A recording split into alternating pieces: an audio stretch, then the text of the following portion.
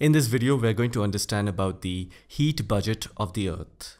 Now, by the term heat budget, you can easily relate that it is referring to the balance between incoming heat absorbed by the Earth and the outgoing heat escaping it in the form of radiation.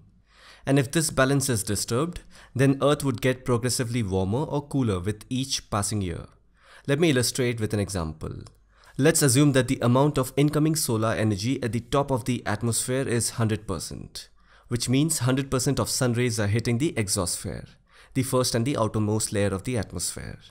Now, while passing through the layers of atmosphere, some amount of energy is reflected, scattered and absorbed, and only the remaining part reaches the Earth's surface. So 35% of sun rays are reflected back to space, even before reaching the Earth's surface. So this 35% of reflected radiation is called albedo of the Earth. In other words, albedo means how much of the sun's energy is reflected back into space.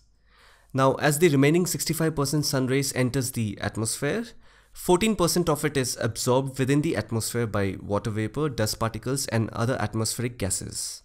Now, the remaining 51% of sun rays is actually absorbed by the Earth's surface. I hope till here it is clear.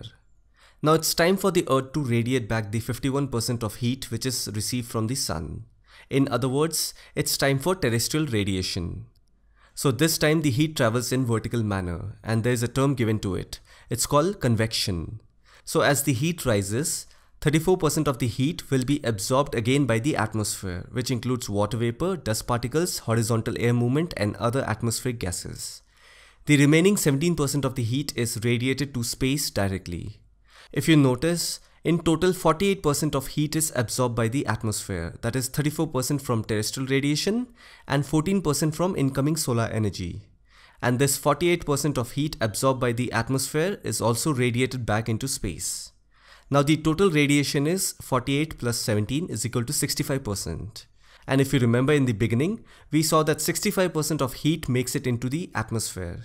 So what we can conclude from this calculation is that if the amount of heat received in the form of insolation equals the amount lost by the Earth through terrestrial radiation, which in this case we found it to be equal, that means the Earth maintains its temperature. Or in other words, the Earth neither warms up too much nor cools down too much, despite the huge transfer of heat that takes place.